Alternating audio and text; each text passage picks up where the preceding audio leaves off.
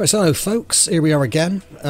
Quick video, well not necessarily quick, 10-minute video on how to defeat the Maneater, or Maneaters, the easy way. So, I started this video a little bit late, so you can see they've got the second Maneaters already out. But basically when we entered the fog gate, we tried to avoid the first Maneater and get to that brazier in the middle of the aisle there, and we're using a thief ring, which kind of makes the Maneaters docile.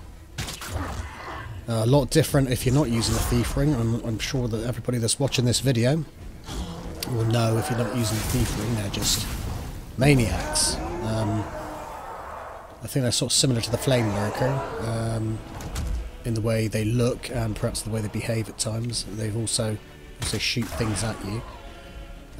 So yeah, I struggled on this boss. This is my first run through on Demon Souls, so I'm hoping to improve my skills, and if I play it again, I hope to play it again, hopefully be more skillful in perhaps the melee attacks, and be able to beat them when they're sort of fully charged, if you get me drift, but there's no way I can beat them when they're running around like maniacs. So anyway, like I said, have I already said we want the thief ring here, which makes them docile, and you can like use the brazier, the fire thing, to hide behind when they get aggroed, and just keep that between you, and that should reset them again. And we're using the bow, as you can see there. You could use magic as well. I'm using the bow here because I think my bow is a lot stronger than my magic at this stage.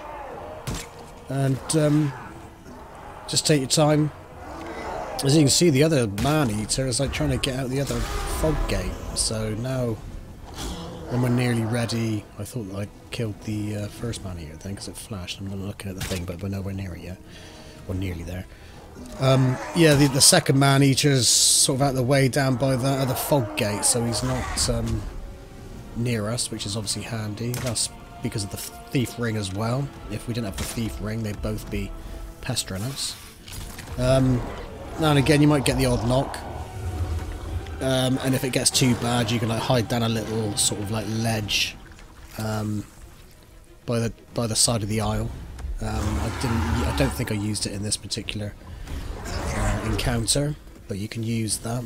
I like to use the regenerator ring, but in this case I'm just using the cling ring, and obviously alongside with the thief ring. But usually I carry the cling ring and the regenerator ring because the regenerator ring does what it says and regenerates your HP.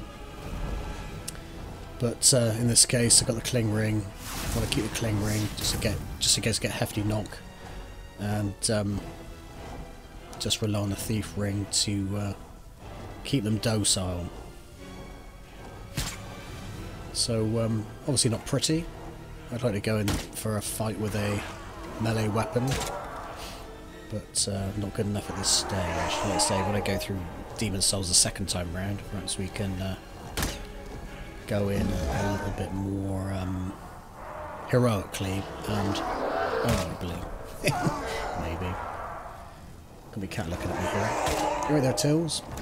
That's Astro Cat. Astro Cat makes an appearance on the channel from time to time.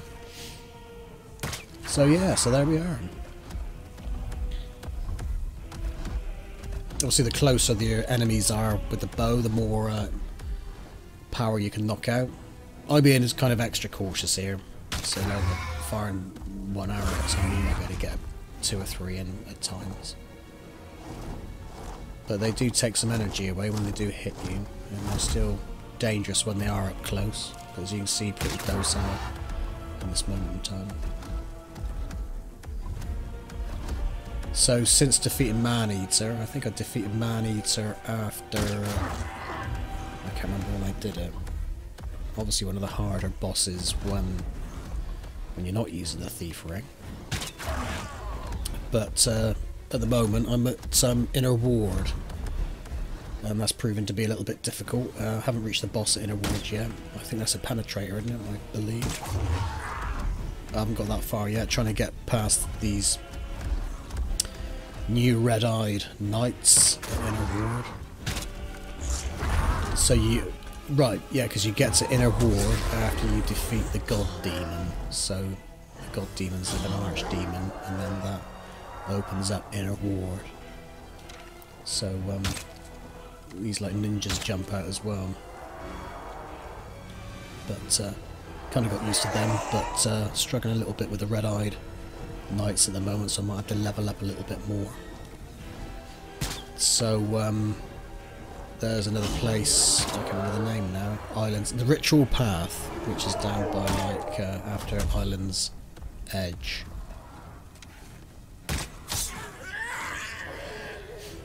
So I might go there as well at some point. So there we are, that's the first Maneater down, and now we can aggro the second Maneater and just do the same thing.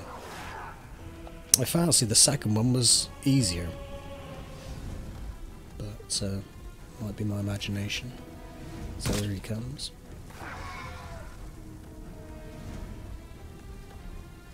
So obviously gives you plenty of time to think about what you're doing, instead of these fast attacks, which just blows my mind. And I said I did the God Demon. When did I do the God Demon? A couple of days ago, I think it was.